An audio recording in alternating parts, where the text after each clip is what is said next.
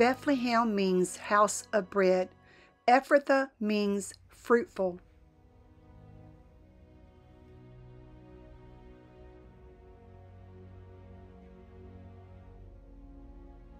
Micah 5:2.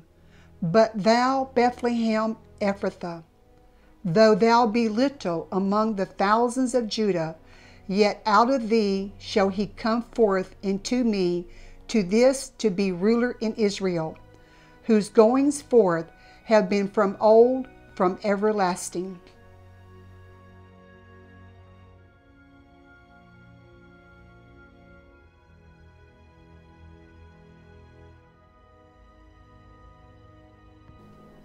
John 6:35.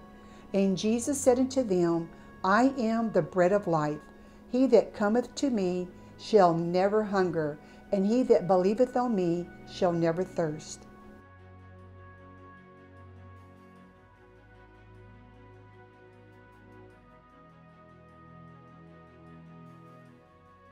John chapter 6, verses 47 through 51.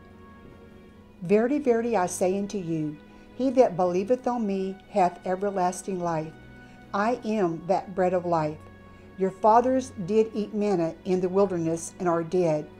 This is the bread which cometh down from heaven, that a man may eat thereof and not die.